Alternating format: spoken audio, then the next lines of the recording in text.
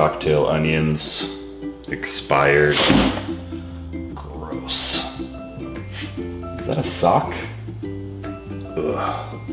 Oh, hey Solidworks users. So I've got a broken shelf in our refrigerator here, and I figured I'd take the opportunity to clean out our fridge before I hit Solidworks and 3D printing to create a replacement shelf. But I was thinking it's back to school time, our kids are getting a little older, and we're trying to teach them a little more independence. So instead of designing just a simple shelf, I'm going to design a custom-built juice dispenser that fits right into our refrigerator door. So the kids can come up, get up in the morning, and easily serve themselves. Throughout this three-part series, we'll be running through some basic modeling techniques in Solidworks. I'll run through splitting up and printing larger parts in 3D printing, and then we'll hit the workshop to assemble and finish all of our components. So after I finish cleaning up the fridge here, I'll take some measurements, and we'll hit SolidWorks to run through designing our custom juice dispenser. Hey babe, you want to keep this bottle of Dom Perignon Rose Gold? It's from 1996, kind of old. Babe? Alright, gone. Let's open up a new part file and start by sketching on the top plane. In order to make sure the juice dispenser will sit nicely in our refrigerator door, I'm going to import an actual image of one of the good shelves from our refrigerator to sketch around. To do this, navigate to Tools, Sketch Picture, and I'm going to scale and orient the image against a sketched line that is dimensioned to a known dimension of the shelf. In this case, I've measured the width of the shelf to be 13.8125 inches. So I have a construction line dimensioned accordingly to align the image to. And just sketch around the image to match the outer edge of the shelf.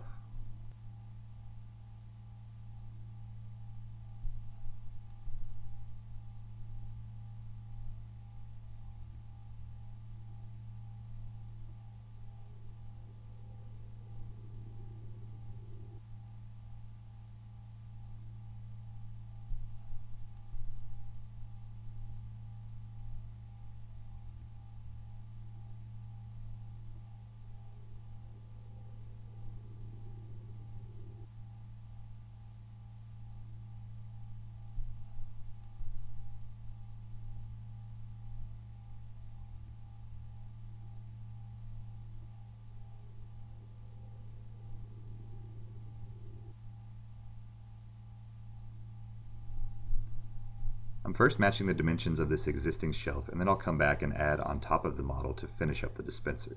So let's create a simple extruded boss, 3.72 inches thick.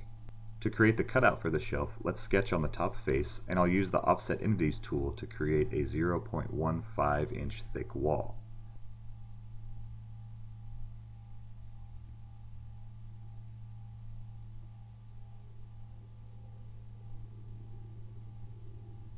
And just add a few arcs to match the internal shape of the existing shelf.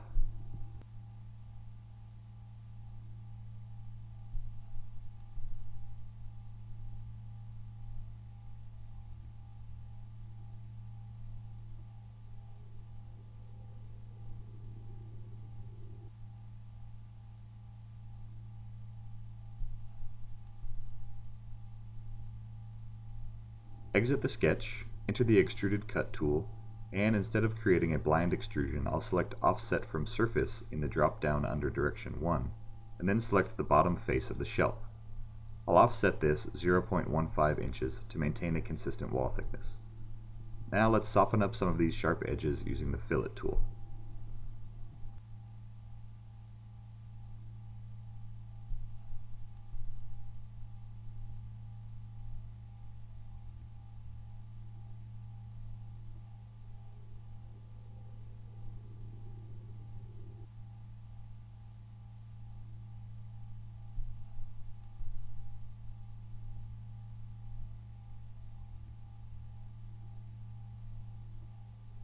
I'll create another simple extruded cut using a sketch on the bottom face of the part.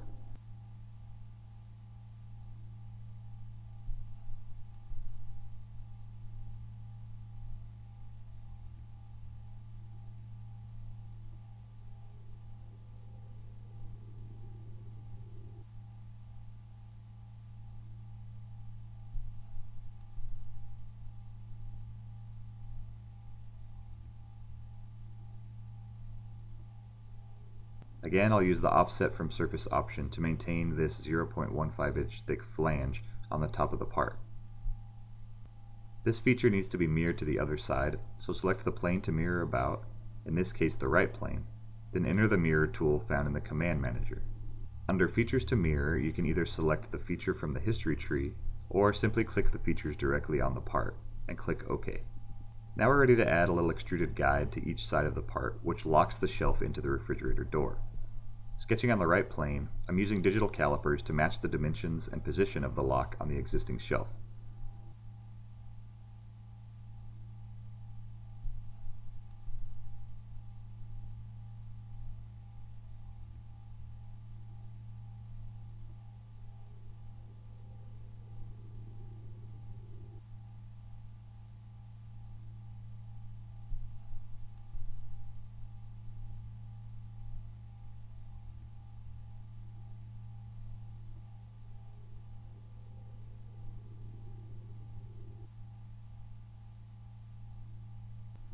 After exiting the sketch, I'll again enter the Extruded Boss tool, but this time select Surface, Face, Plane from the drop-down under From.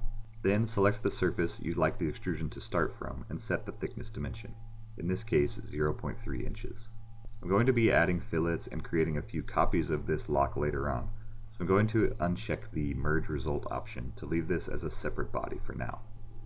And I'll go ahead and soften up the lock with a few small fillets.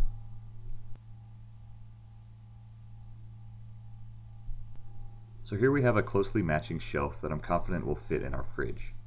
Now let's build the rest of the juice dispenser design into this foundation. I've measured the height of the plastic bottles I'll be using to store the juice, and I'm going to add a few additional inches of height to the dispenser to make sure I maintain clearance. So let's create a reference plane to extrude up to. Navigate to Reference Geometry, Plane, and select the interior bottom face of the dispenser. Here I'll dimension the offset of this plane to 12.25 inches. Now let's sketch on the top face of the part, and I'm going to use the Convert Entities tool to copy over the interior and exterior outlines of the top face. Again, entering the Extruded Boss tool, this time selecting the Up to Surface option from the drop-down under Direction 1, and I'll select the newly created reference plane to extrude the shelf up to.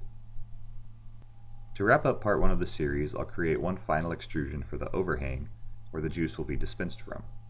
Again, sketching on the top face of the part, I'm using the Convert Entities tool, this time just selecting the sketch from the previous feature to copy over to this active sketch. And I'll modify this sketch to include a 3-inch overhang.